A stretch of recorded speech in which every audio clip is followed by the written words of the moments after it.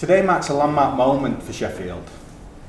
This project puts Sheffield, through Amey, at the forefront of innovation and smart city technology adoption. And today we're launching our Smart Cities platform.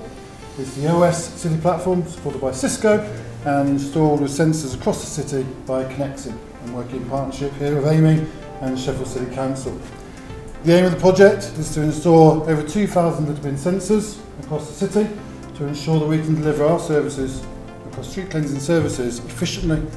In addition, we're going to be looking at moisture sensors to ensure we optimise the watering of our trees in the summer months, grit bin sensors to ensure that we deliver grit to those bins as when required and before the public notify us of it. In addition, looking at the flooding and the recent weather we've had, we're installing sensors in our gullies and potential river level monitoring as well to ensure that we minimise flooding on our network. So how is it being done? Well, at Connexin, we're working with Amey to install a citywide LoRaWAN network and deploying sensors to the assets that Amey are in control of on behalf of the city. And Amey will be then taking data feeds from those sensors, and we'll be taking that data into our CityOS platform, which then Amey operatives will be then using that data to actually make intelligent-based decisions. And over time, through machine learning and algorithms, CityOS will be able to help predict what's going to happen before it actually happens, allowing extreme events to be better managed and planned for. Imagine a world where we can take Met Office data in line with asset condition and start to predict flooding before it actually happens. This programme is just another reflection of where City of Sheffield is going.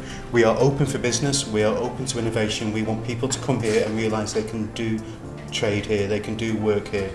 What we have got here is an amazing tool that we can use to make our city more efficient. We will be better placed to adjust what's going on. For us, we hope to make the way that Amey delivers services far more leaner, streamlined and more efficient. In doing so, making it a more sustainable service both for Amey and for the city. With the carbon challenge that everybody's committed to and with the increasing focus on climate change, delivering services in a more sustained manner is paramount to everybody. The technology being deployed is going to change the way that people live and visit the city of Sheffield. Everything from people on their commute to work, having cleaner and safer roads, all the way through to traffic congestion and air pollution. It will make Sheffield a cleaner, greener place to live, work and visit. In Sheffield, we're on that contract till 2037, and what is a phenomenal opportunity to pilot, test, hone, refine and make it mainstream. So Sheffield's plan for our connectivity across the city, the digital approach, is very much aligned to where I certainly want to take the transport business within Amey. Cities like Sheffield identify a couple of different use cases. In this case, it's bins and water and some traffic, but then they're able to layer on top of that multiple use cases and really decide what the citizens need and deploy technology solutions that impact the citizens' lives. The city needs to work better in terms of climate change. It's not a case about just doing business as is.